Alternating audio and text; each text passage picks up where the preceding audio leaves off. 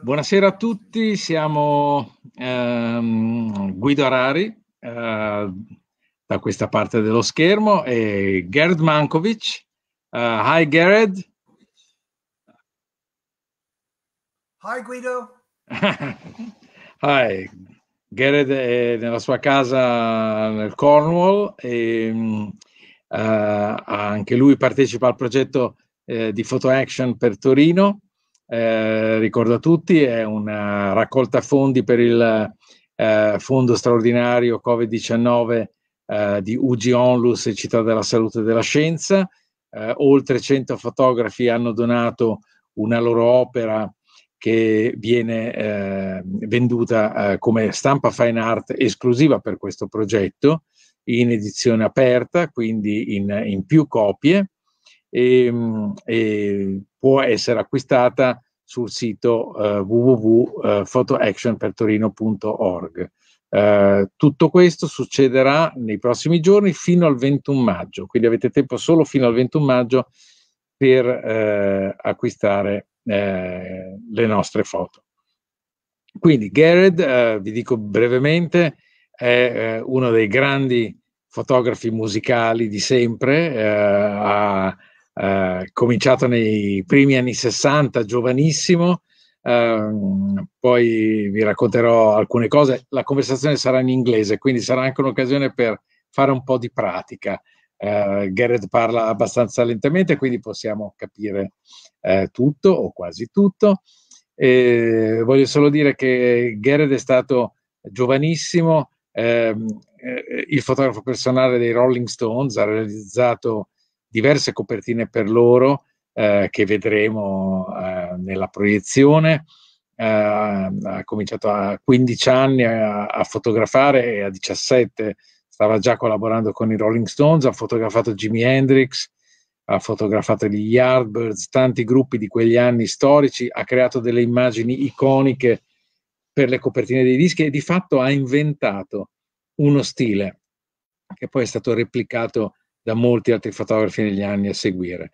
GERED ha avuto e ha tuttora una carriera lunghissima, ha attraversato diversi decenni perché ha festeggiato 50 anni e più di fotografia musicale e quindi negli anni 70 ha firmato copertine per gli Eurythmics, per Kate Bush, per i Jam, i Duran Duran, i Wham e poi gli Oasis, insomma è una storia molto lunga e molto appassionata.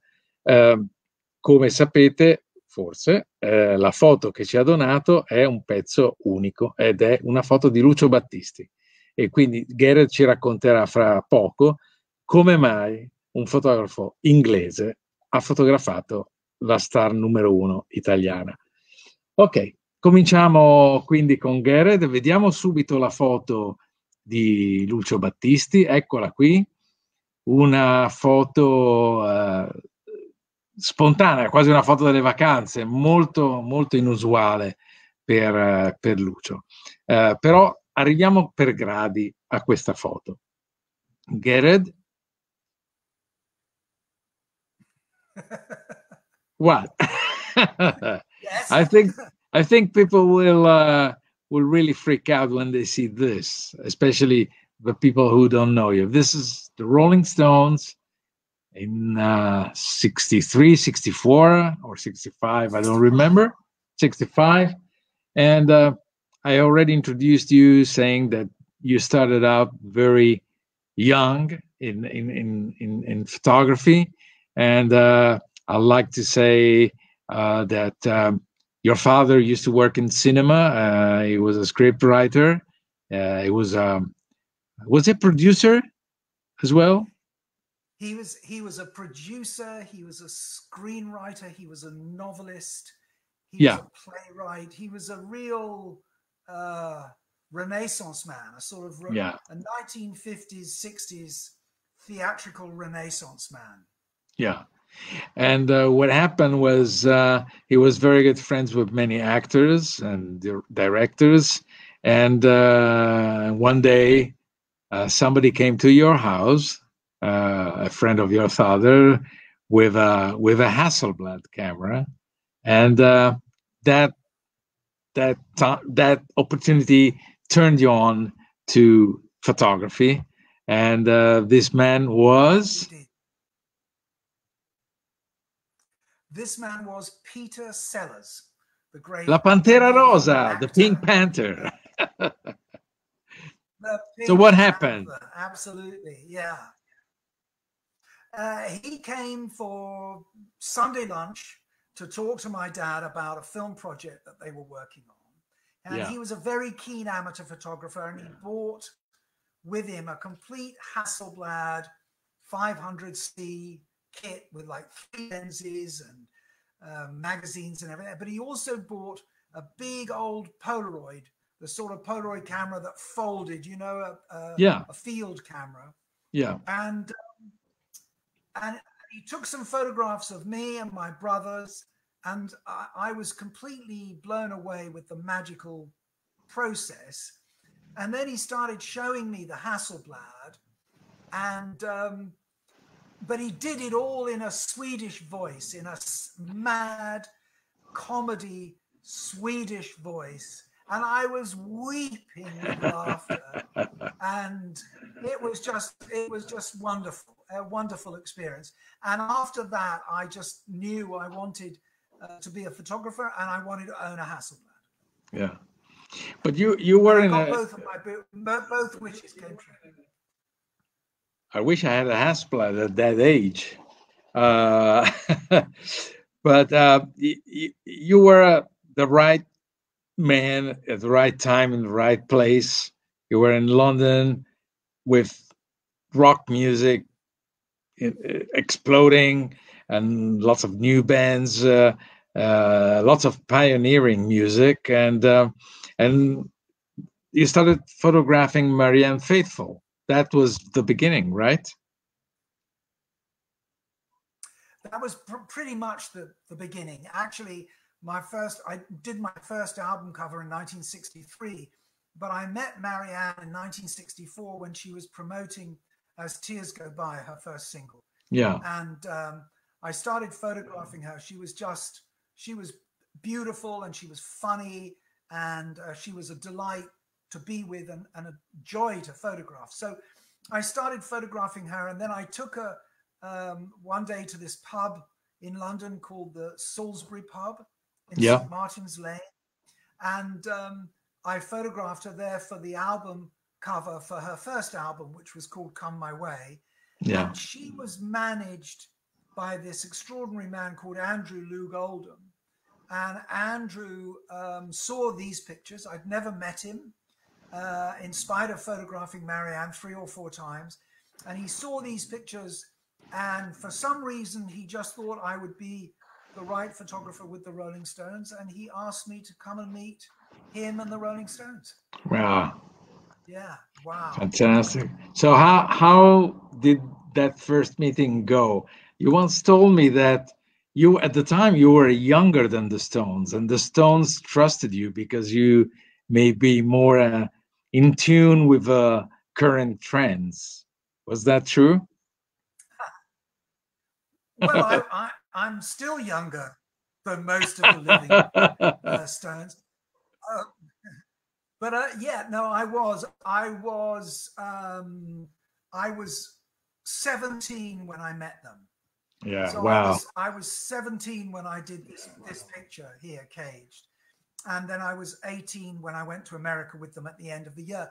But I think that being so young and so enthusiastic and so just excited to be working with them, I had no pretense, you know. I didn't bring anything to the table other than my energy and my enthusiasm and my youth. Yeah. And they seemed to like that. I mean, they were very welcoming, very friendly, very nice, very easy to work with. I didn't have any problems with them at all.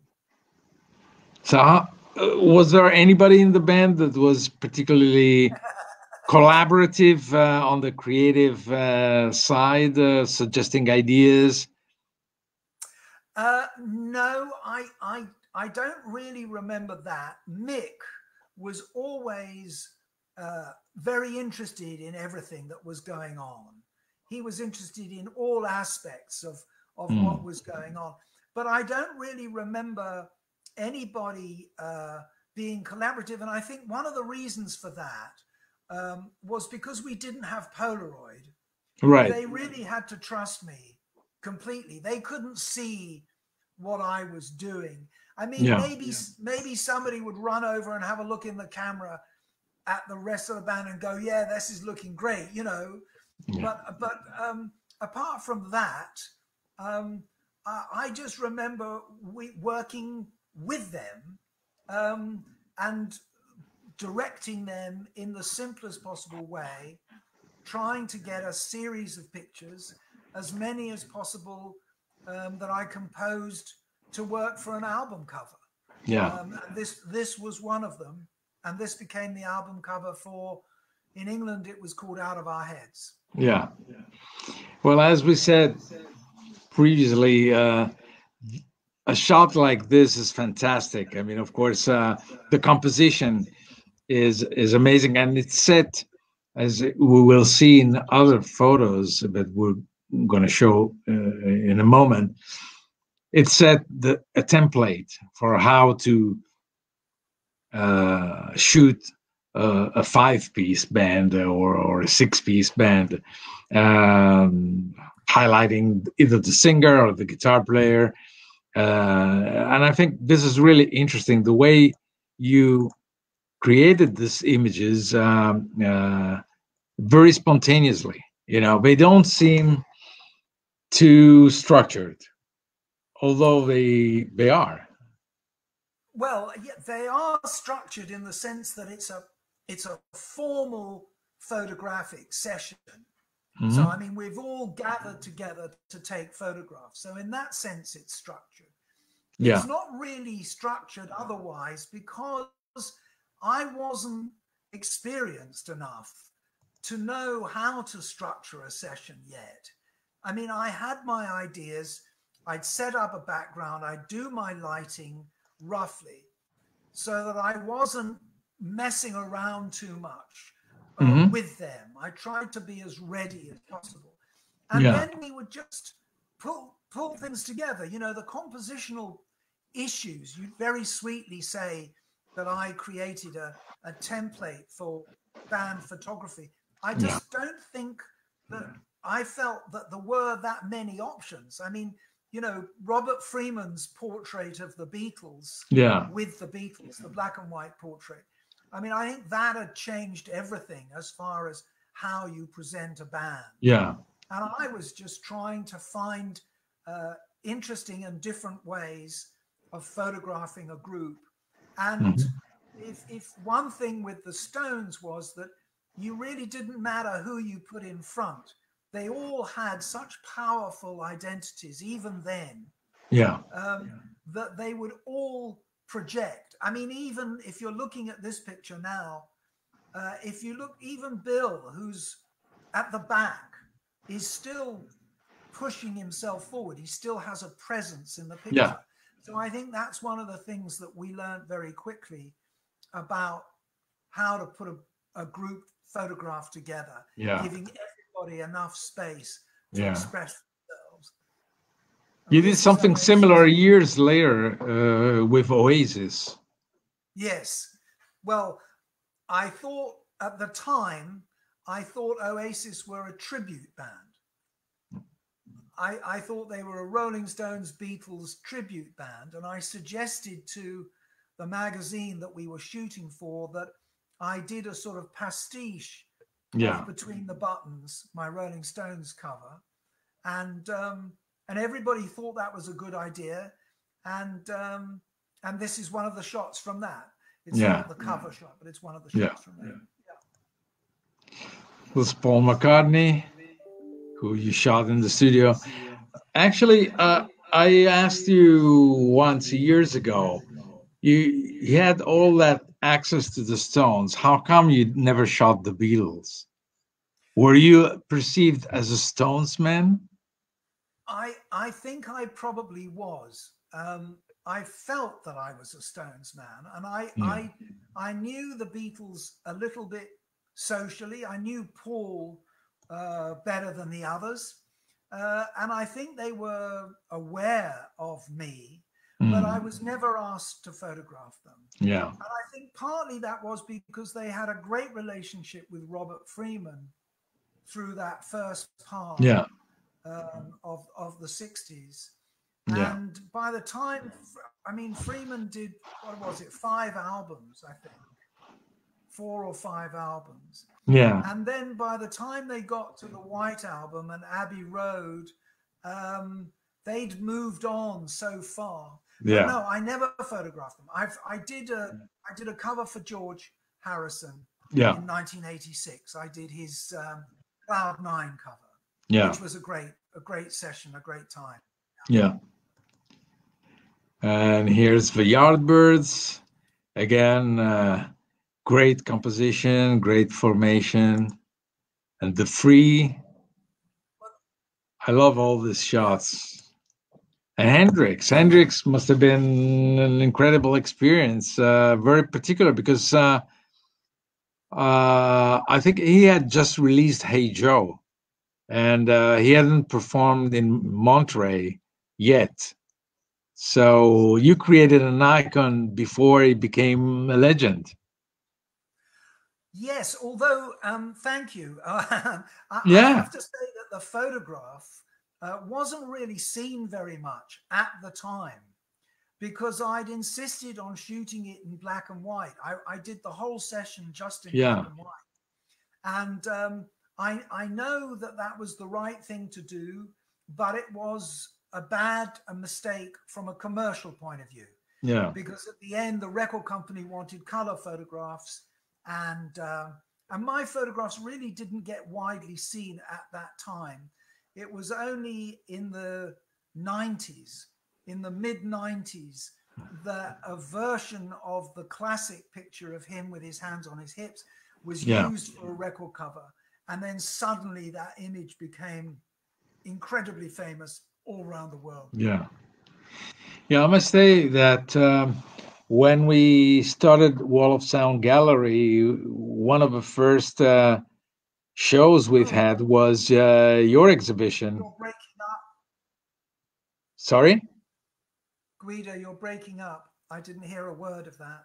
No, I said that when we launched years ago Wall of Sound Gallery, one of the first exhibitions we've had was your show of Hendrix photos, which you, as in the previous portrait, you had sort of remixed with colors and different papers and materials. It was really interesting show. It was, and it was lovely to do it, and it was lovely to be with you there in Alba. And, thank you. It was a lovely show. Yeah. I mean, I wanted to experiment. I always wanted to experiment, and I first started trying to do different things with my pictures, particularly my Hendrix pictures, back in the 90s, back in the mid-90s. Yeah. And I started colorizing them and treating them in different ways. And it was very successful, and I was encouraged by that. And I've been doing it ever since. Yeah. And, well, let me show a few more of your photos. The Jam, Duran Duran. This is the 80s, late 70s. Generation X with Billy Idol. Again, great composition. And Eurythmics. I never understood why they put a painting on the cover instead of the actual picture, but you know. No, I never understood it either. And then Kate Bush, fantastic, an artist we both work with, and you were crucial in defining our visual identity for the first 2 albums. This is the cover for Lionheart. Yes. Was it a special collaboration for you? Was how interesting it was to create almost from scratch, you know, the visual identity of a young artist? Well, it's my favorite. That's my favorite thing to do. I love working with young artists, and this particular artist was simply a marvelous person to work with. I mean, she wasn't just an incredibly beautiful young woman, but she was so energetic and so creative. And she was so willing to experiment with different ideas. She was a marvelous subject, and I loved working with her. And we had 4 very successful sessions together from right at the beginning of her career in '78 through to '79. And it was a wonderful, wonderful period. And I really, I loved working with her, and I love the pictures that I did with her. I'm very, very proud of the work. Yeah. And we also had a great show together at Snap Galleries in London in 2014, showing our stuff. So we had a great experience together, which then led to our books of those photos, which was another amazing experience. And here's another great shot of Wham. Well, I shot this. Go ahead. No, I was just going to say that I shot this for a magazine called Smash Hits, and they used to have a poster that you could pull out of the magazine. And I shot this, I designed this so that if you were a George fan, you could have the poster like this. But if you were the Andrew fan, you could turn the poster over. Right. Yeah. And Andrew would be in the dominant position on top. This is an interesting thing, which is slowly leading us to the image that you donated to for Action for Turin. Yes. Who's this? Anna Oxer. This is Anna Oxer. Wow. And this was for the... Now, I don't remember a huge amount about this session. I mean, this was for her Italian label. It was an album that was produced by Andrew Oldham. That's how I got involved. Yeah. And Andrew said to me, you know, this is beautiful young Italian girl. I don't know how old she was, 17 or something when we did this, 1979. And I had this idea of giving the subject the flashlight. Yeah. And controlling it. I would control it, so I would trigger it off, but they would hold it and make shapes with it. And it was an idea that I'd experimented with, and I just thought it would really work with her. There's something quite powerful about it. And she was so beautiful and pretty, and we had a lovely session together. I don't remember anything about the album, but I know that she's become, I mean, she's a very well known here in Italy, and I know that you photographed her 2 or 3 times, maybe. Yeah, I think I shot 2 or 3 album covers in the early 90s. But I mean, I think judging from the look, I think this must have been in the 80s or late 70s. And I think you use the same idea in a different way with Sparks. Because I remember shots of the Sparks holding. I did. Yeah. Yes, I used that idea about 3 times. I used it with a young, just 3 times. But I used it with, I don't know whether Anna Oxer was first or whether Sparks was first. But it was with Sparks, it was particularly good because they were so crazy. You know, and they made such fantastic shape. And also they, because, you know, Ron and Russell's the very pretty one, and Ron's the one with the funny moustache. Yeah. Ron didn't mind if he made himself ugly or odd or weird. In fact, the weirder he was, the better he liked it. And so they were particularly good to work with. Yeah. But Anna Oxer was just pretty and lovely girl, but I don't remember anything about the album. Yeah. So they didn't even let you listen to the music before the shoot. Not on that occasion. I think maybe Andrew played me something, but I don't remember. Well, the Italian experience, let's call it that way, then gave you the opportunity to work with Lucio Battisti, who was and still is one of the biggest stars ever. Actually, a great fan of his was David Bowie, and they were both on RCA at the time. So he's always been a strange performer in the sense that he toured very briefly in the early 70s and then stopped completely and devoted himself to recording albums. And later in his career, he was very ill at ease with his own legend. So he produced more complex album, both on the music side and the lyrics as well, using new lyricists for this.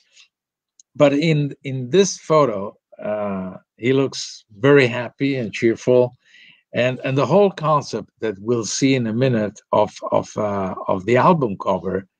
I mean, you could have shot that without him, you know.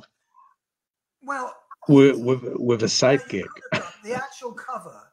Actual cover we could have done with anybody. You're quite right. But let me find out. Yeah. I don't know whether I sent you the actual cover. No, I have it here. Oh, you have it. All right, this is the cover.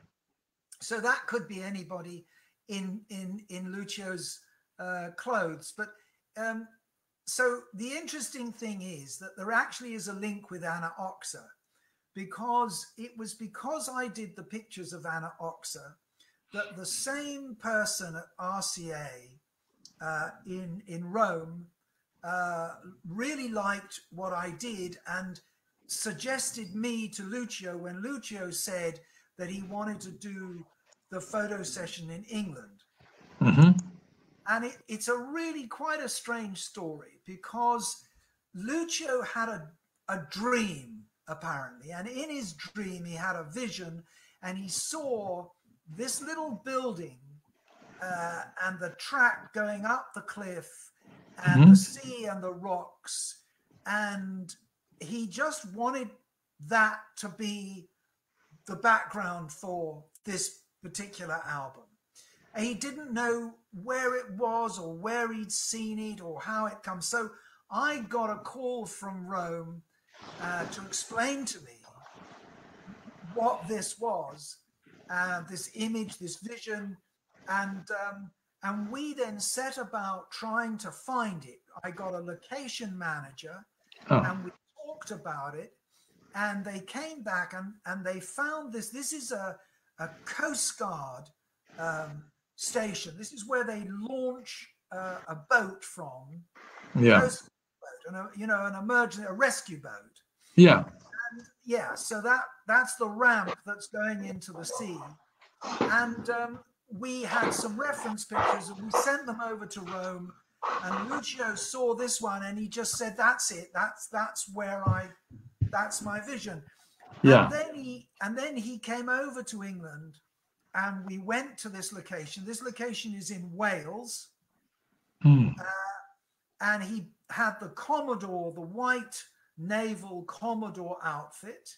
And he basically said to me, I want to be there and I don't want to be there. I don't want to be seen. And I had this idea of using a huge mirror, a great big mirror, 6 foot high, as a sort of mysterious doorway into another world.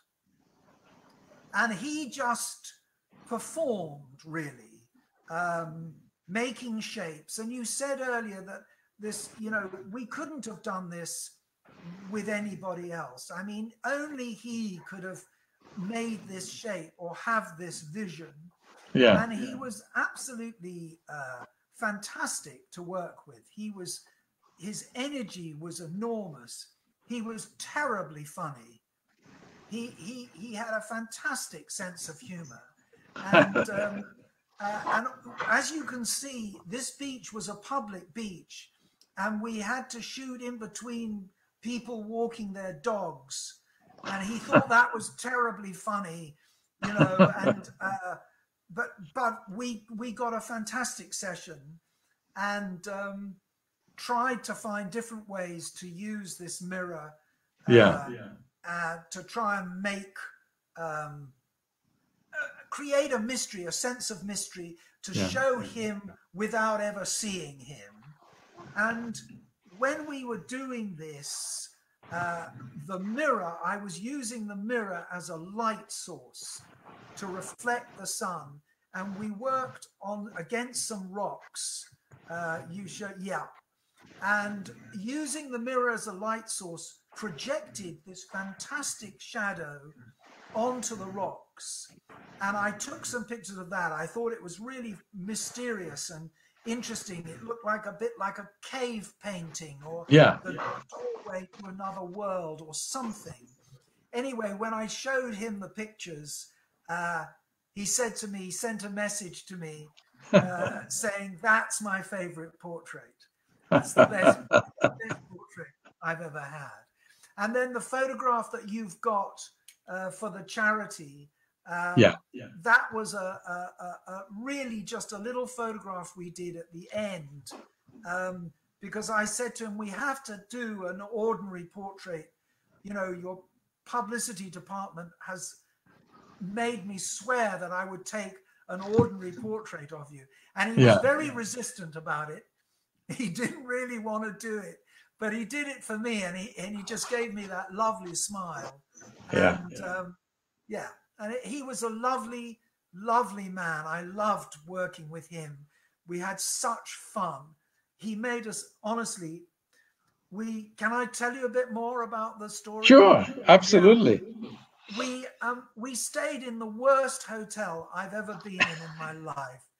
It was really the worst hotel I've ever been in, and the food was simply awful.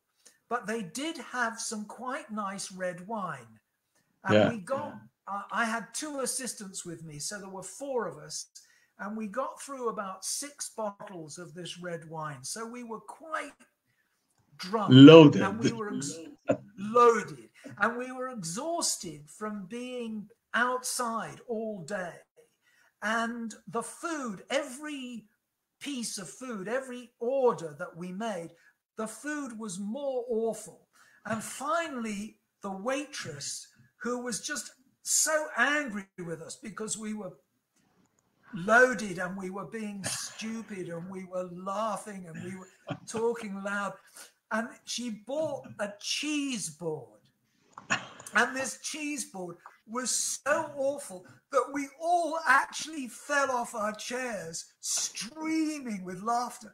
The cheese board. And then Lucio did this fantastic thing, describing the cheese board in Italian, like he was a sort of connoisseur of cheese. And I tell you, man, we were just weeping with laughter. It was such fun, such fun. Did you ever see him again? No, never. I had no contact with him or the record company. They never used me again. Yeah, the record company must have hated you. Maybe. I don't know. I don't know. And you see the little flowers. You see the little flowers. The little flowers are all, you see the little flowers, the little yellow and white flowers. All right, yeah. They're all our flowers. We bought hundreds of flowers, and the wind kept blowing them off the mountain, the hill. Yeah. We have to enlarge the photo to see a little bit of his face and expression. Yes, but it's not very sharp. The scan. I think he must have been very proud of the concept. Yeah. And I don't know if it's right after this album that he signed to Sony. Maybe because of this cover. I don't know. This was 1982, I think. Yeah. I think hang on. No, I think he signed to Sony much later than that, probably in the late 80s, yeah, or early 90s. Yeah. No, late 80s. Yeah. And yeah, well, Garrett, this is a great story. This is absolutely a great story. And uh, actually, we have another photographer in photo action for Turin called Cesare Monti, who passed away a couple of years ago. Well, he was in the early 70s. He was the personal photographer of Lucio. And especially when Lucio launched his own label, and Cesare shot all the artists on the label, plus he shot all the iconic covers of the great artists from that time. And he has also great stories. But he says that basically they would work, in a very spontaneous way, no concepts. You couldn't put a concept, on Lucio, and he would give very little time to the shootings, and they were mostly portraits. Actually, I'm quite amazed that this is a location shot, because many photos were taken either at home, at his home, or in a studio, or around his house. I mean, this is quite a trip for him to consent to, in a way. So this is really, really interesting shoot. There's a question It was by quite a trip. yeah, there's a question by John O'Connor on another subject. He's asking about your work with Toya. Do you have any funny stories about working with her? I work with Toya. I've worked. I'll with try Toya, while you talk. I'll 4 try and times. find a picture. Yes, I didn't send you a picture on. No, I have one. Let me find. There's a lovely picture of her with red hair. Yeah. Orange hair. It's fantastic. Okay, I found it. I love that. Toya was another of the extraordinary, frenetic, dynamic, creative bundles of energy, very conceptual. It's interesting you talk about Lucio not being conceptual, and yet that cover I did with him was incredibly conceptual. With Toya, everything, that's one of my favorite portraits of Toya. She was very creative, very high energy, had this sort of element of punk to her, but was very theatrical and very, very flamboyant. And I did a couple of sleeves for her, and we worked on quite 2 or 3 quite interesting projects. And I don't think I have any specific stories, I have to say, none that come to mind straight away. Just to say that she was incredibly rewarding to photograph, because she was so, like so many of these really fantastic female artists that I've been fortunate enough to work with, Kate, Toya, Kim Wilde, Annie Lennox. They have this chameleon-like quality. They're able to transform themselves very subtly sometimes, very boldly in other ways, on other occasions, into different characters. And they're incredibly rewarding to work with. You get so much back from them. So Toya was a terrific subject, and I photographed her relatively later, after that sort of late 70s, early 80s explosion, and we did 2 portraits for a magazine that were very much more sophisticated, and yet still had fantastic energy. Everything she did with terrific commitment and energy. Yeah. Great subject. Well, look, Garrett, I see something in the background, and talking about rewards. I think we had our rewards. Show me yours. Oh, I'll show you yours, mine, if you show me yours. So, do I have to show you mine first? Yes. Oh, fantastic. All right. So. Oh my goodness. This is mine. So this is for ABC. Yeah. Lexicon of Love. All right, and this is from David Sanborn for his album Change of Heart. So, wow. Very nice. There's a nice story with this, I'll tell you. Yeah. So ABC 1982, I think, and I'm asked to work with ABC.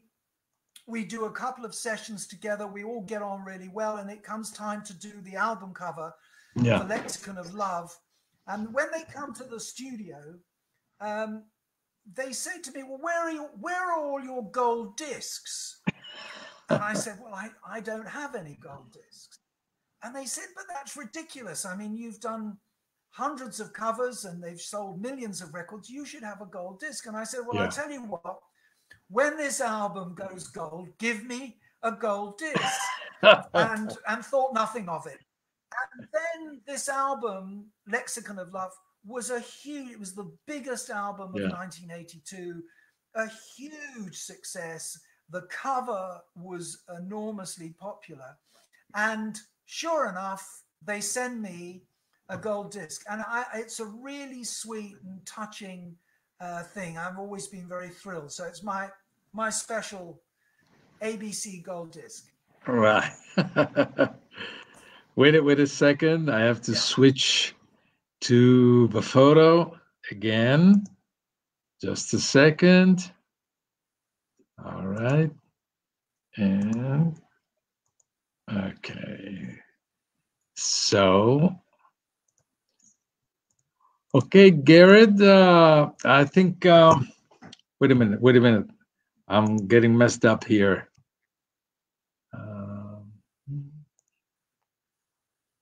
You have to be your own engineer.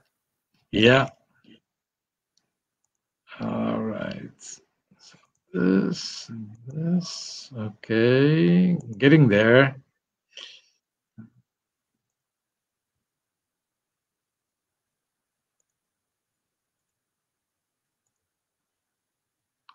Right. So we're right back to your picture, but first, before we wrap it up, tell me about this. Oh, well, okay, that's unexpected. So I'm sure you have personal projects which you pursue. And my personal project is Rust. I love Rust and I love rusted objects. And I love looking at things that you don't normally see or you dismiss or you throw away. And I've always loved that. And somebody knew this about me and they said, I've just found this camera. And they gave it to me. And so I think it's absolutely beautiful. I love it. I think it's probably a Russian single lens reflex camera. But anyway, so it's part of a series of objects that you can see. You can see more of them on my website, MANKOWITZ.com. But it's a personal project. I've never shown them. I've only sold a few privately. You know, I think that we all have personal things that we do. I wanted to do something that was as far away from rock and roll and music and people as I could. And so Rust and Rust in all its beauty is my personal project. I call it Lost in Rust. All right, Gerard, listen, it's been fantastic to talk to you and hear your stories. You have to make more books. I don't know, you're working on a couple of new ones, so we're looking forward to those. And let me tell our listeners about the project again, in Italian this time. Allora, questa foto di GERED che vedete sullo schermo di Lucio Battisti fa parte del progetto Photo Action per Torino, che potete esplorare in ogni dettaglio sul sito www.photoactionpertorino.org. Sono oltre 100 foto di fotografi italiani e internazionali, che possono essere acquistate come stampe fine art, donando al fondo straordinario Covid-19 di UGI Onlus e Città della Salute e della Scienza. Tutto questo fino al 21, e fino al 21 avremo dirette giornaliere sia su Facebook che su Instagram. Vi ricordo quelle di domani, che sono 3 alle 18. Sarò qui su Facebook con Maria Vittoria Bacaus. Alle 18:30 Paolo Ranzani dialogherà con Marina Alessi, e poi alle 21, sempre qui, avrò il mio ospite Joe Pedisano, e quindi vi mostreremo le loro foto, vi illustreremo i loro lavori, e sarà un'altra occasione interessante di conoscere i nostri autori italiani. Benissimo. Gerard, let me thank you again for your time and for donating this beautiful image of Lucio. And we'll be in touch soon. And probably we'll do something special on the last day, on the closing night of the process. So we'll be in touch over the next few days. Okay? Okay, fantastic. Lovely, Guido. Great to see you, and thank you so much, and stay safe and good luck with this fantastic charity, and I hope you sell masses of prints and raise lots of money for such a worthy cause. So thank you so much. Thank you so much, and stay safe, you too. Thank you. All right. Ciao. Thank you. Bye-bye.